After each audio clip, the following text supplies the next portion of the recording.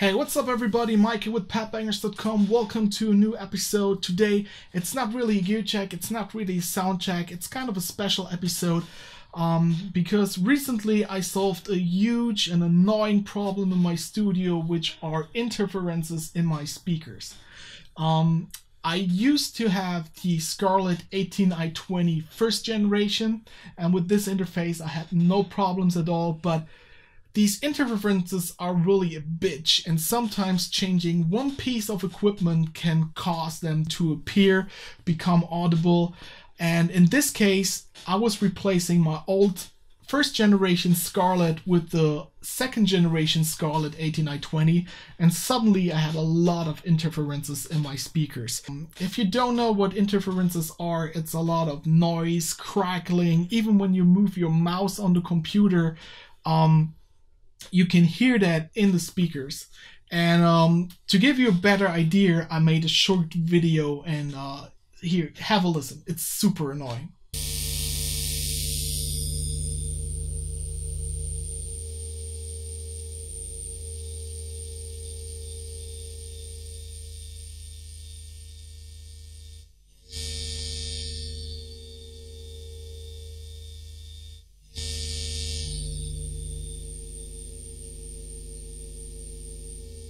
Okay, so this was the situation, and there are a lot of things you can do to solve this problem.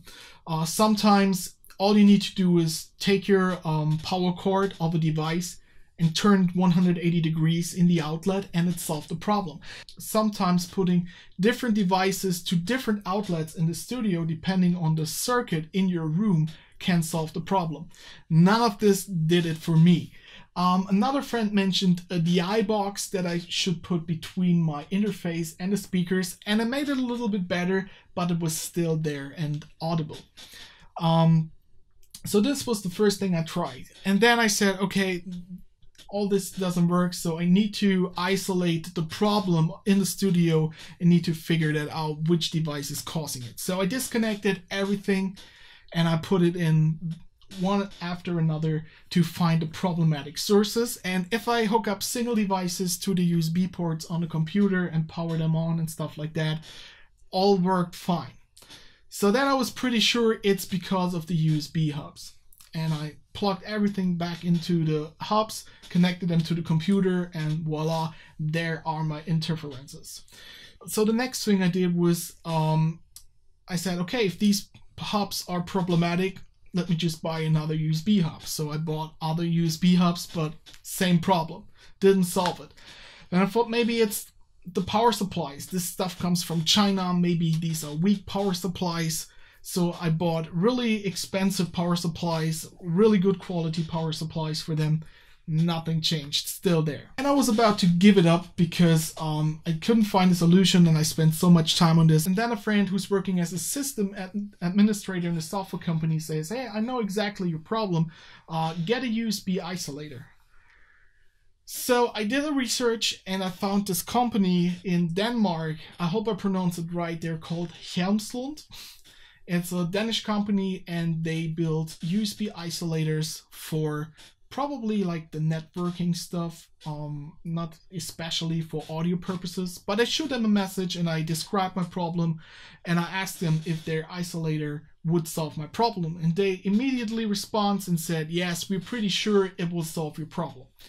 And so the site is hjelmslund.dk. I will put a link to the description, and when you look on the site, they have a lot of adapters, but they're specialized in USB isolators and RS-232 and RS-485 converters and stuff like that. So a lot of networking stuff.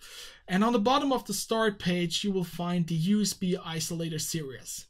These are definitely not cheap. One device is €60 plus €12 of shipping to Germany. So in US dollars, it would probably be around $80, something like that. So definitely not cheap, but I got them and I installed them, and everything is quiet now. As you can hear, I'm running all my gear at the moment, and you don't hear any noise at all. Even if I use the microphone and put it right in front of the speakers, you don't hear anything. The only noise in here is my video lamps, but that's it. Even if I crack it up all the way, you can hear a little bit of noise. But if I would keep my interface in this setting, I would just blow up my speakers. So on a normal listening level, everything is super quiet now. So this is how they look like. They come in this little plastic box, and they just look like an older thumb drive or USB stick, large USB stick. And in the end, you just plug in your device or your hub or whatever it is, and the other side goes to your computer, and this solves the problem. One thing to mention here is these are USB 2.0 only. So if you put them between an external hard drive, which is USB 3, and then to your computer, it will slow down your data connection. You should keep that in mind. But on the other side, I think it's still better to have a slow running external hard disk than to have this annoying noises in your speakers, right? That's all I can say. You just take this thing, plug and play, no drivers needed. You just plug it into your computer and you're good to go. And as I said, these things really work. So for me, they're definitely worth all the money.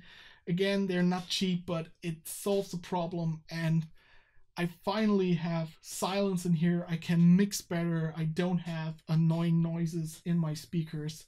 So thumbs up, I highly recommend it.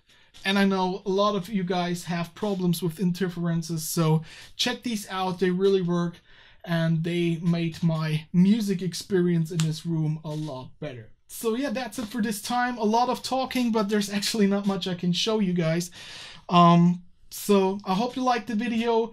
If so, please give it a thumbs up, share it with your friends, help them solve their problems with interferences. If you have other tips to solve the problem, shoot me some comments. I'm really interested how you solve the problem, or if you're still annoyed by the sound in your speakers and you consider buying one of these.